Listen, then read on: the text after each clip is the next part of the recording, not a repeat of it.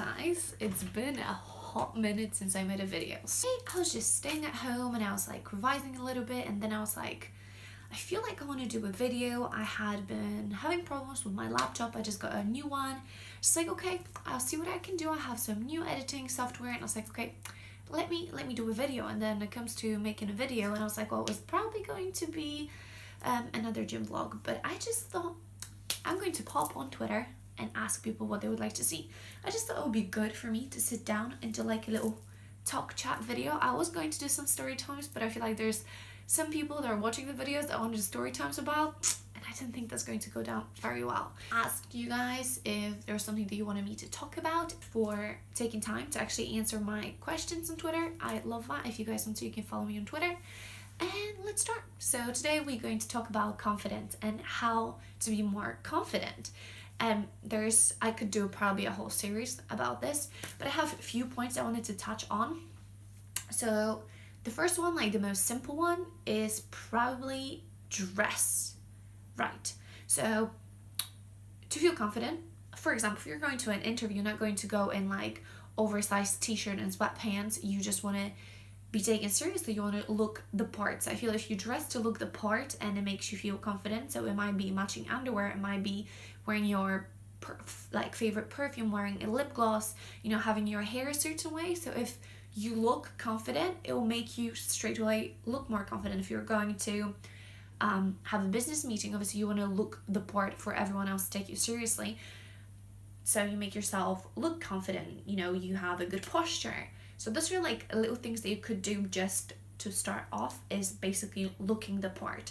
So that's my probably easiest thing to do. That's what I like to do. So if I have to go to an interview, I'll put a blazer on, I'll put my favorite bracelets on, I'll put some nice strong perfume, you know, have my hair in the certain way that I like it, and a little bit more maybe in depth, I would say, so is owning up to your insecurities. So if you're not confident because you have I don't know, like pointing ears. I used to be made fun of because of the size of my nose. Now I'm absolutely okay with it. Like I just owned up to it. It's like, yeah, I don't have the tiniest nose on the planet, but who cares? Like I don't care. If I wanted to, I could have a plastic surgery. If I don't want to, like I can. It's literally not getting in the way of me performing and doing anything else. So if you own up to the things that people are making fun of, therefore it makes you a little bit more confident. If it's something, for example, it used to be my language, so I was very insecure when it came to talking.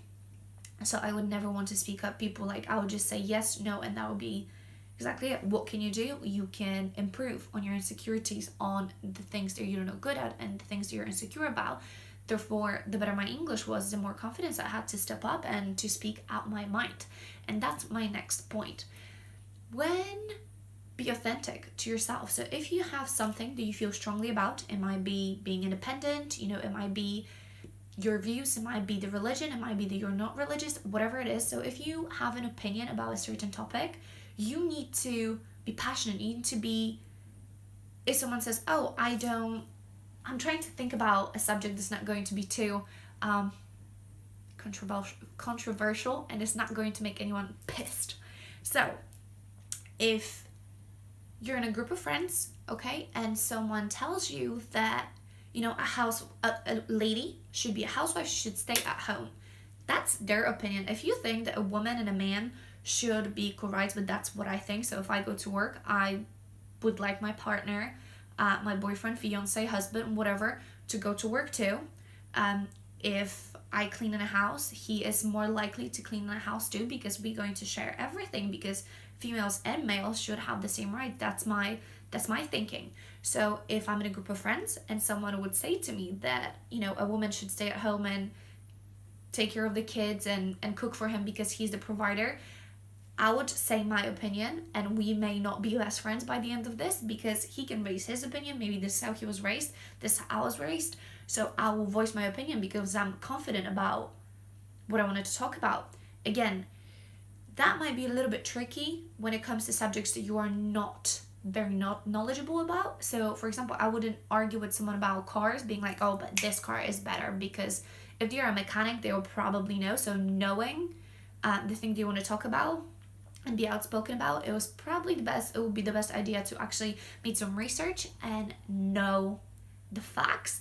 So, you know, when it's opinionated thing, as long as you are true to yourself and this is what you actually think and this is what you believe in, then no one can tell you otherwise. That is your opinion and everyone are allowed to have their own. Change the way you're thinking. So a lot of the time we bring ourselves down and it's like, I'm not going to be able to do it, and I'm so guilty of it. Like, I'm not going to even preach because I'm probably one of the most challenging and mean people to myself. I will be super hard on myself. I will be very mean to myself, and I know it's not good. And then I'm thinking, I can't do this. Like, I would never. The other day, example, I just started maintaining at the gym, and then I decided to, okay, the first 2 exercises that I do are going to be a compound movement. So the first one is squats, and I haven't done squats for a while. The first time I did it, I was like, oh my god, I only did like 50 kilos and it was so heavy. How am I ever going to get my squat back up?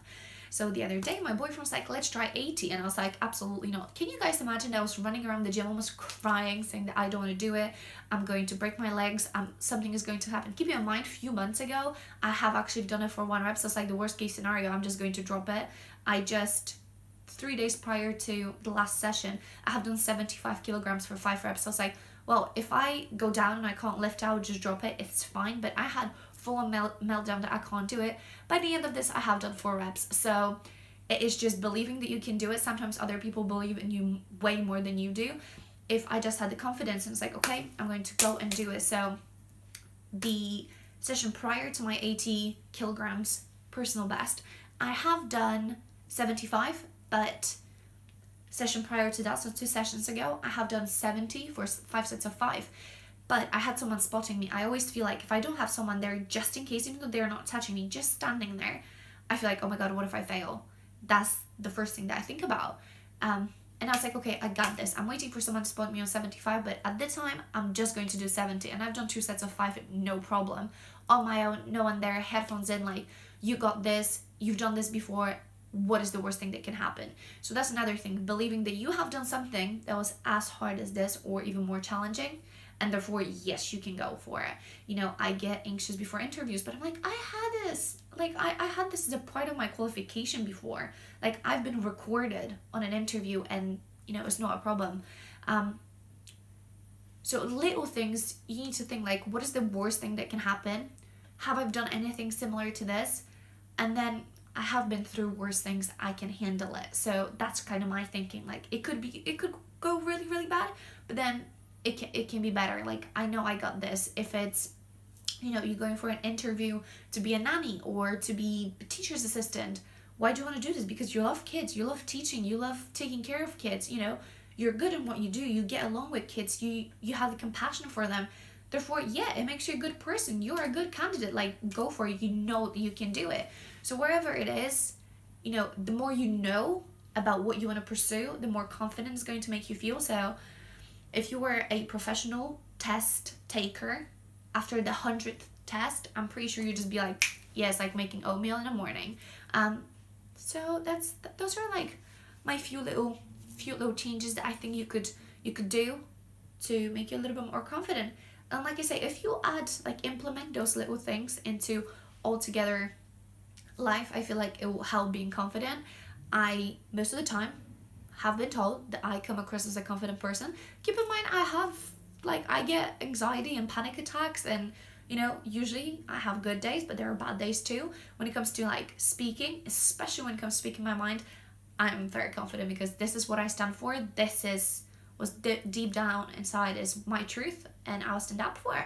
So even if me myself, I might feel like this big compared to someone else that has their opinion, I'm like, but I'm standing up for myself. I'm standing up for every single person that I think should have the same rights. So like I said, when it comes to having equal rights, being a feminist, I'll stand up for it. And I don't care that the other person might be, 70 years old, or they might be 6'7" and be shouting at me. I do not care. This is my opinion. This is your opinion. I think what I'm saying is right. Obviously, you think your opinion is right, but I'm not going to just let you slide with it because you're old or because you're big. So I'm confident in what I'm saying, and there we go. Guys, I feel like I'm getting off topic, so I'm just going to cut it off here. I hope you enjoyed it. If you guys have any questions or like situation, I don't know, problems with a boyfriend, friends, whatever it is, and you need someone to give you like their opinion, it might not be like the most reliable opinion, but I will let you know, like I would say opinion, you know, help, a little advice to my sister or to my friend. That's how I'm going to treat it. So if you guys have any ideas, I'm thinking about any stories that I have to say that you might learn from my mistake, and I will try to post it soon enough. And for confidence, that's it. If you guys have anything they would like to add on to confidence, definitely leave it down below, in a comment section down below, and we'll go from there. So yeah, you can always DM me on Twitter or on Instagram. I also have a Facebook page, so you can message me on Facebook. I don't really know how that works because I'm not the best with Facebook, but you know, hit me up there. And that was basically it. I got a little bit heated. I feel like I need coffee now, but it's so dark outside. It's about 6 o'clock and I have 2 lights literally just blinding me up. So that will be basically it. I hope you guys enjoyed it. Until the next time, I'll talk to you guys soon. Bye.